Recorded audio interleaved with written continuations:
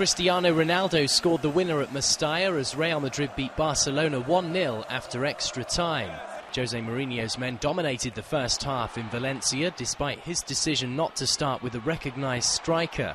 Early on, Ronaldo desperately tried to test Jose Manuel Pinto, Barca's cup goalkeeper. And after winning back his place in the starting 11, Mesut Ozil shot wide. In the second half, Pep Guardiola's men came out determined and David Villa almost caught Madrid out on the left. But it took until the 75th minute for Barcelona to have a shot on target, Lionel Messi forcing Iker Casillas into action. Plus Pedro did actually score, but the Spain international began his run from an offside position. Before the full-time whistle, Angel Di Maria could have won it for the Whites, but Pinto fully justified Guardiola's decision to pick him over Victor Valdez.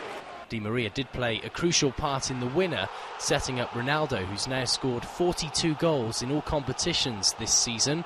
For Mourinho, his first Copa del Rey means he's won at least one trophy a season since 2003.